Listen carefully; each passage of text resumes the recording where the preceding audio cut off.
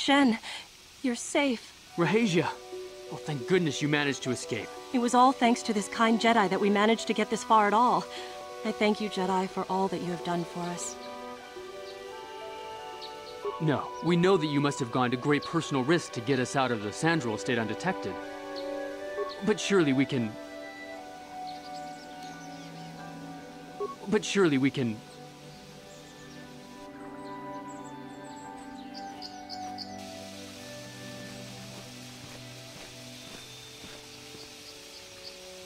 There you are, Shen.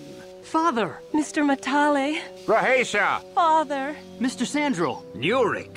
Alan! I knew this was all your doing. I knew you had captured my son.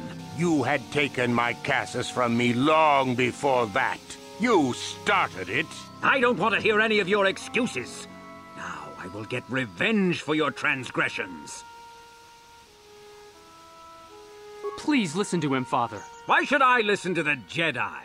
All you want is to remain with that Sandral harlot. My daughter is not a harlot, Matale dog! We are trying to be reasonable here, of course. We are sensible people, after all.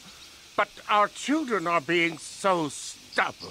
If Shen would just understand that he has to do what I want, this would all be solved easily.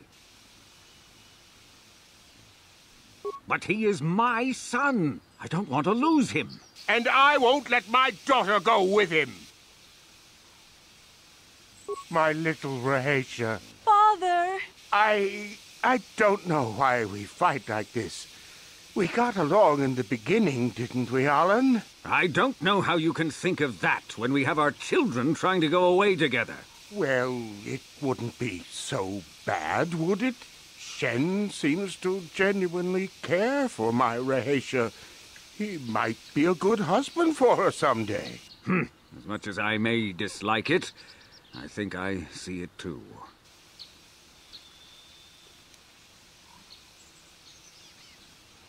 I suppose I might be convinced to see that Sandral girl with my son, if she is loyal to him. But I don't trust you a centimeter farther, old man. Your daughter may treat Shen well, but you will never see them. They will live with me. Of course not, you pompous old windbag. They'll be living with me.